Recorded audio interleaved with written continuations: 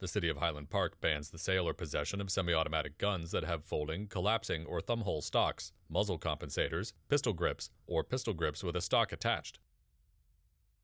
The ban also forbids the use in semi-automatic guns that fire 1 bullet per trigger pull, of magazines capable of holding more than 10 bullets. Critics say restricting magazine capacity is arbitrary because loading multiple small magazines is only nominally more difficult than using one high-capacity magazine.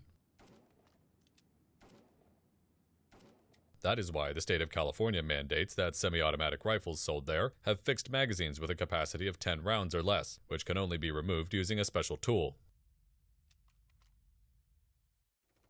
Access to fully automatic guns as opposed to semi-automatic guns was not debated in the challenge to Highland Park's gun ban. The Federal Firearm Owners Protection Act of 1986 makes obtaining fully automatic weapons prohibitively expensive and cumbersome for the vast majority of Americans.